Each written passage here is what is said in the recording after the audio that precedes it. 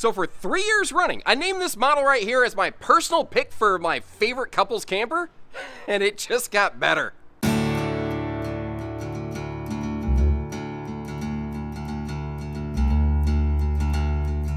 Hey everybody, Josh the RV Nerd here at Bish's RV with, again, an RV that I am personally very sweet on, and I have never described any RV as perfect, but for me, this one is threatening. It's really threatening to achieve that title. This is the Keystone Cougar 22MLS, and what they've done here is a bunch of little things and one major thing that have elevated this even further for me. So first of all, they've done things like they've enhanced the solar packages a little bit. It used to be 200, 400, 600. Now you can add 10% more to every one of those to get you even more juice if you decide, you know, you do want either battery tending or if you want to be able to do some, you know, light duty running the air conditioner off grid for a limited time kind of stuff. This RV has that kind of capacity. This is also a kind of rare find in the world of travel trailers with a warranty allowance for full-time RVing. It also has 0 to 110 degree weather allowances, which is really aggressive, especially in the world of travel trailers. Frankly, that's better than most fifth wheels. You know, not only is the underbelly heated, but they have holding tank heaters standard. You've got Goodyear tires on these. It's ready for TPMS. All color-coded wiring with the better in-command kind of control center on here. All those things I really like about it, but something they did this year is they changed the slide out. They went through a major engineering update on this one. Even though the RV doesn't look totally different, they put a lot of effort into it, and they have actually updated it to a carpetless floor flush slide. Before, it technically was actually a slide that was like 2 inches above the floor. It kind of floated above the floor, and they haven't done that here now. So what that allows for is like a theater or a hide-a-bed. It also allows for deeper kitchen countertops, more storage in the kitchen, which is something this model always did great, and the road mode travel access on this is about as good as you could ever hope to get out of any travel trailer. Falls well within the realm of a lot of half-ton towability and so many other good features on this one. Really, there's only 2 potential downsides for some folks on this one. We're going to hit those on the way, but it has to do with basically the bedroom and the bathroom. But in a small RV like this, I think personally they absolutely crush it, and I can't wait to see what you think about her. So if you walk in the RV, you tilt your head to the left, which is typically what most people do. This is basically what you're going to see right here. And what's really cool about this one, like you see, it has a sofa and a dinette and a bed. A lot of times when you're in this kind of size and weight range, to get all of that in one RV, you have to go with some kind of Murphy bed arrangement. And that's not what this is. You have a full-time dedicated sofa and a full-time dedicated dinette and a fixed bed that you don't have to wrestle with or put up or down or find some goofy wonky folding mattress or anything like that. Now again, one of the major updates here is they have gone to a floor matching carpetless slide, and on this floor plan they've made the slide like a foot deeper. This used to be about a 2-foot deep Schwintek slide. This is now basically a 3-foot deep full-on floor flush super slide in a small camper. You might notice sometimes on the corners, the carpetless flap does kind of hang up a little bit. That just seems to be a thing that's happening with Keystone, period. But they also don't make their carpetless flap over the slide quite as long as everybody else. But by doing that, by deepening the slide out, what they've done here is they've created deeper counter space. They've created deeper storage, and we're going to get to see all this open. I love how they put that inverter prepped outlet back there. By the way, as we're going through this RV, anytime you see that yellow sticker on the RV, that's telling us that it's inverter prepped. But if you notice what you're getting here, look how much deeper it is, like behind the stove, you know? You've added about 10, 12 inches of extra depth to the slide. Now, one thing I will tell you, trying to be fair, that might mean that it's a little bit of a forehead bumper up top here. However, overall, they did a good job of making sure like your counter space and your stovetop was slid out to the edge of the slide, so you're really not going to have to worry about all that. So overall, I think they did really, really well in here. The walls are 6.5 foot tall, but it does also have like a really aggressive barreled ceiling. And what that creates is a big open feeling. And you might notice how this one has just awesome window coverage all around the RV. Like, you have pretty close to 360 degrees of viewing. And your entry door, you might notice how the bottom of that window in the entry door is like thicker than the top. That's because it does have a privacy shade that pulls from the bottom up built right into this sucker. Now you have, you know, with the new floor flush slide, you have either a theater seat or a new hide-a-bed option that just wasn't there before. And over here, you still have either the booth dinette that we're looking at with that handy clutter cutter shoe garage over there, or you could swap that out for a table and 4 freestanding chairs. If they, I actually really like the table and chairs option in this. One thing I think would just really crank it up another notch, because this RV is great, but I still think there's little things they could do to make it better. If the freestanding table option, if the table could fold down flat against the wall or pivot sideways to be used like a campsite bar looking straight out that window, oh my gosh. I just think that would be just so awesome and multifunctional. What's your concept on that? What do you think about that? Anyway, so the TV is up a little high. Cougar has actually recently started in some of their bigger fifth wheels using a mounting bracket that will allow that high-mounted TV to actually drop down. And that might mean that it might cover some or all of that window, but it also can allow for better, less neck-wrecking entertainment viewing. And you may also notice how that is a what's called a dream dinette system, where it's just a gas-strutted, easy up-down kind of table system right there. But when you do recline in the theater seat, it is pretty nice, actually. You are basically looking at the television, and the TV can swing out and pivot around like we're going to see later. So if you want to, you know, be able to view it from different areas of the RV, you can. You know, if you want to watch a little TV in bed at night or over in the kitchen. By the way, this is your FBI listening device, also known as, I'm joking, of course. This is a thermistor. That's your temperature sensor, by the way. And right by the door, you have your in-command touchscreen panel. But you still have just a light switch back here. So by the door, you have a switch for the lights. In the back of the RV, you just have a switch for the lights. You don't necessarily have to go Bluetooth beep boop. And is it me, or is that a much bigger window than they had last year? I do not recall this being quite that large. And I'm always a sucker. Whenever we get these like rear corner kitchens with lots of windows, my grandmother's house still to this day has that same kind of like in the rear corner of her kitchen, just has big time window coverage, and it takes me back. It hits me right in the member berries, basically.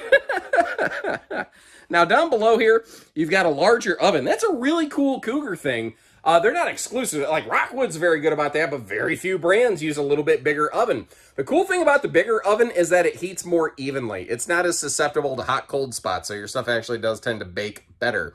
Again, that in-command system over here. One of the other things that's neat about this, you can just tap the screen and then tap your lights on and off. You don't have to go, you don't even have to unlock the thing. Or you could, of course, just, you know, sync your phone to it. Now, wrapping our way around the front, once again, some sweet window coverage all around this RV, which also allows for some really good cross-breeze airflow, whether it's going across the bed or from the dining over here to your sofa area. You've got some really good breeze potential. Now, I don't use a wide-angle lens, so apologies. Sometimes I know it looks like I'm right on top of stuff, but I don't like to use a liar, pants on fire camera lens. That's just not quite my thing, you know. 15,000 BTU air conditioner up top here. And that does have a residential filter system on it. So, like, you can actually just get on Amazon and have cleaner air in your camper, which is kind of nice. I know some people are more sensitive to various allergens. You might hear it in my voice right now. I'm actually fighting off a little bit of a, like, nose cold myself currently. So, a little bit better air filtration certainly wouldn't offend me. Now, I like to share fair information, good and bad. With the way that they've standardized their front end, that side of the bed is not very walk around, because that's where your water heater is located. That's why there's that big kind of like carpeted hutch right there. And beside the bed, I would personally prefer it if these side stands had drawers instead of an elephant enema pocket where it looks like you got to go elbow deep up in there to try to get to anything. That's not my personal preference. Now, remember I was talking about light switches? You see household and you see USB plugs right there, but you see also a light switch. Just like we saw back in the kitchen, you can lay in bed and turn off all your cabin lights with a flick of a switch, or turn them on in the morning, whatever you want to do. So there's a lot of nice little convenience factors like that. Yeah, again, you really, they use a really nice command system, the in-command system, as it were. But you don't necessarily, you're not like stuck with it. You don't have to deal with that all the time, you know. And again, giving us great campsite viewing coverage over here. In a small RV is sometimes a pretty tall order, and I think they've done great. Right by the door, too, so you don't end up with this big cloud of gnats by the entry door. This is just a motion-sensitive light, so that when you open the door, it'll turn on. And then, of course, if you're rolling around in bed at night, you don't want the light to pick you up, you can turn the motion function off on that as well. Nothing like rolling over in the middle of the night and having the light go, "Hey, what's up, buddy?" You know, and that just sucks. The bed, by the way, from the factory, and the factory only does this, is a 70 by 80 king bed. However, if you notice, the mattress hangs over both sides of the bed base fairly far. The bed base is queen sized. So if you don't like this mattress, or you want more walk around space, or whatever the case, because again, walk around space in this is a little bit limited, just being fair, you can easily slot a 60 by 80 true queen into that. Not a big deal. That's actually very, very easy. And there are blackout privacy shades for every window where they can possibly put them, including that front windshield. And keep in mind, we're looking at an Eastern edition today. The Western edition will not have a front windshield up there.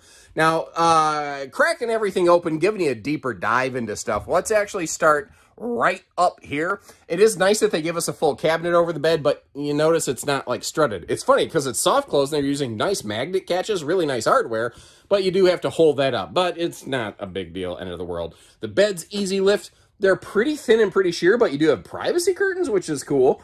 And if you get the booth dinette, which is standard, you're going to have a little extra sleeper space in that shoe garage. If you go with the table and chairs, what's cool is you can get the chairs totally out of the way, and you can throw like an air bed on the floor, but keep in mind, the table doesn't fold against the wall. So if like you're laying under the table and you hear a raccoon at night and you hear a funky sound, well, you might go head knocking and banging your head against that thing and waking everybody up. Probably with the 4-letter words that are going to flow out of your mouth after you do something like that. But hey, here you go. The kitchen, again, has been retouched, kind of redesigned a little bit. I love the giant space under the sink for a big, big wastebasket. Or two, you know. Or maybe you've got a wastebasket and a recycling basket. Like, I don't know. Like, I could see it working a lot of different ways. Or just having big pots and pan space or something like that is also really awful nice. The refrigerator in this is that I think they're using a 10.4 cubic foot variety of 12-volt compressor fridge. And to help if you're, if you are going to be untethered away from the parks, it does have a factory standard 220-watt solar package, and there are bigger solar packages also available. Not to mention, all of these are going to be prepped for a portable solar panel. So even if you get the full factory max solar, you can still expand on that a little bit more, which is kind of cool. Now, I have seen, by the way, if you're interested in this floor plan, you want to learn more about it, get on Facebook and look at the Keystone Cougar 22MLS group. And what a couple people have done is installed slide-out drawers right there in the lower section while maintaining just plain storage in the upper section. And personally, I think that's a brilliant idea. I really like it. Now, I mentioned there were two things in the RV that I think some people may really not like. First of all, the bed's not private. So that might be a thing that people don't like. If you want a private bed, you can get it. You got to get a little bit bigger, but look at a 25 RDS or 26 RBS Cougar, and you can get those things. The other thing is the bathroom.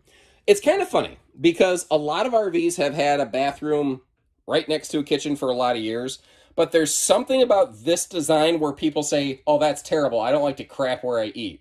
And to that I say, fair, don't buy this RV, no problem. Now, I don't remember there being that much hip, shoulder, elbow room around this. So I think they've also tweaked around the bathroom a little bit. And I have to go back and double check my footage from last year. But I used to feel like this bathroom was a little bit tight. And don't get me wrong, it's not the world's biggest bathroom, but I am not hating what I am seeing here and what I'm experiencing sitting in it in person, like an actual, like, adult-sized sink that I can get my hands into there, a place to put a wastebasket in a bathroom. That is about as rare as hen's teeth and fine as frog's hair right there. The tri-panel sliding glass door is also a nice little touch here. And with that aggressively barreled ceiling, one of the cool things here is that I have awesome headroom in that shower, especially considering, if you look, the shower head's on the inside wall of the bathroom. So it's at the tallest part of that ceiling bolt. So it provides you maximum headroom. And if you slide backwards, the skylight is kind of where your head will slip into.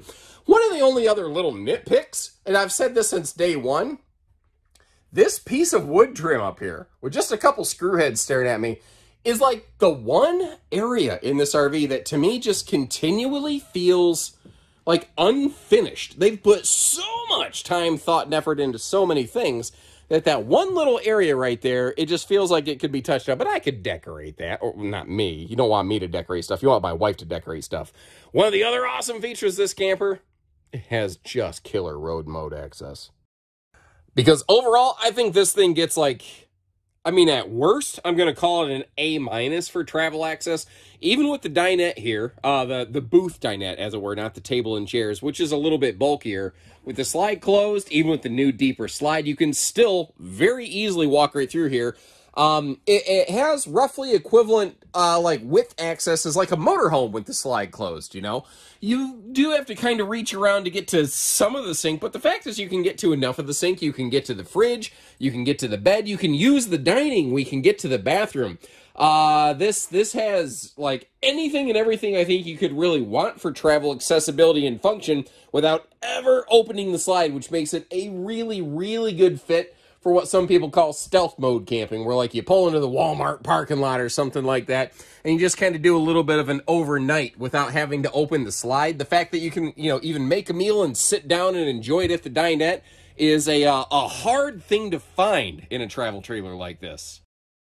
And in terms of towing, 7,200 pounds gross maximum vehicle weight, and a length nicely under 30 feet. To me, is a really solid recipe for, you know, a lot of generalized half-ton towability. Now, the specific capacity of your half-ton may or may not be sufficient here. Not every single half-ton is going to be guaranteed to handle it, but late model tow package stuff, you're probably going to be fine here.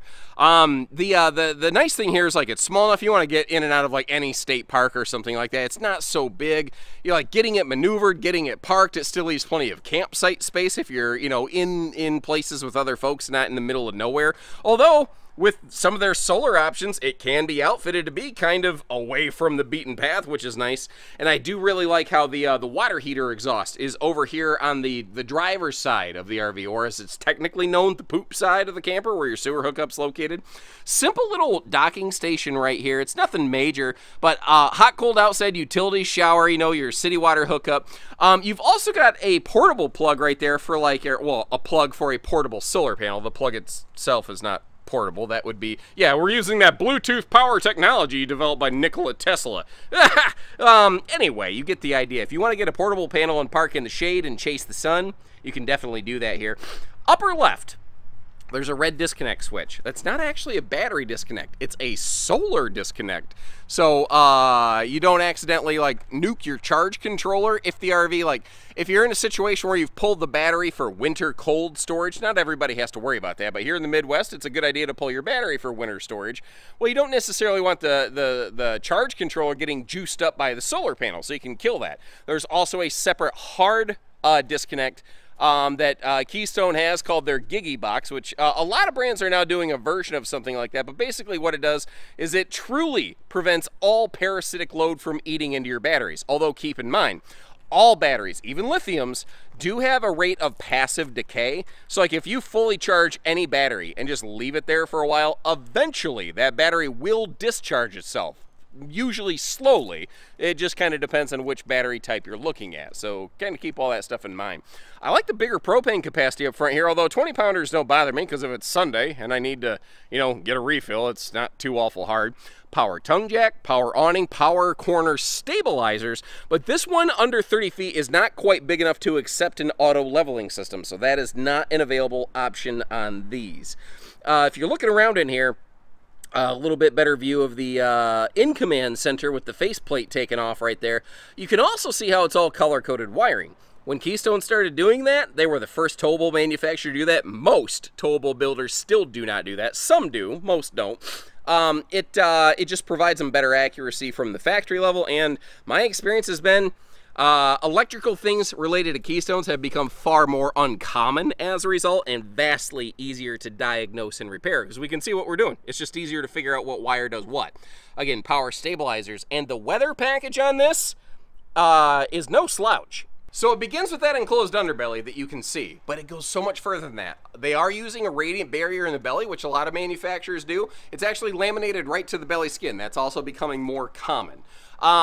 They also have a forced air heated belly, but on top of that, they not only have a like a 2-inch duct just dumping heat into the belly, every single holding tank has its own individual heat duct also forcing hot air directly on it, which is nice, a little more active heating versus passive heating, and every single holding tank has its own tank heater. They also wrap that radiant barrier material like up across the roof, and that's another thing. People want to talk all the time about the cold camp rating of RVs, but the fact is, vast majority of us, when it is snowflake season, are not camping. We're not using RVs. We're using them when the sun's shining. That's a really cool thing about Cougars. They're actually rated to 110 degrees, 10% more than most factories even bother trying to achieve. And for a small RV, they do a good job of maximizing the awning space on this one. One of my only nitpicks. I could just do without the outside speakers. I just don't care. Goodyear Endurance radials, standard on these, 87 mile an hour rated, so they're not quite ready to go back in time on Doc Brown's DeLorean, but pretty darn close. You shouldn't be going that fast with a towable RV anyway. I don't care what the speed limit is on the road. I don't think you should be towing a trailer that fast. I'll die on that hill, I guess, instead of dying on the highway with you. The ladder on the back, 250-pound rated, and that will get us up to the fully walkable roof where you can see the 220-watt solar package. That's the base package, 220 watts with a now 30-amp controller instead of 15, so they bulked up there. But they're expanded solar packages. You can get 440 watts with a 2,000-watt inverter. You can also get a 660-watt package with 3K inverter that even has the ability to run the air conditioner, albeit for a limited time. And this is one of the other things that's really handy on this one. It is a single-headed sewer monster. You've got but a lone crap cap on ye old sewer outlet. So a lot of times people ask me, you know, hey Josh, if you were going to get an RV, what would you get? And I actually put a video out last year where I said, you know, under these different circumstances, here's the RV that I would personally gravitate toward. If I had a half-ton, it was just me and the wife, that's the one I'd go with right there. That's my personal pick for, you know, under 30-foot couples camper. I still, 4 years in a row, love this model, and I really thought by this point something would knock it off its pedestal in my eyes, but I've yet to see something I really like better. I've seen some other really nice things. This is always the one though that the gold standard against which I hold all the other things. So I'll leave you some links in the video description where you can check for pricing and availability. And keep in mind, today we're looking at an Eastern Edition Cougar. The Western editions are slightly different. Like, they don't have that windshield in the front. They have you know, doors to access the storage under the dinette. They have a couple other little tweaks and variances, but this will still give you an idea of about 99% of what the Eastern or Western one's going to be able to offer you. Obviously, a little more Eastern tuned right here. And when you're ready, we're ready. We'd love to earn your business when you're ready. So take care, stay safe, have fun, and happy camping, everyone.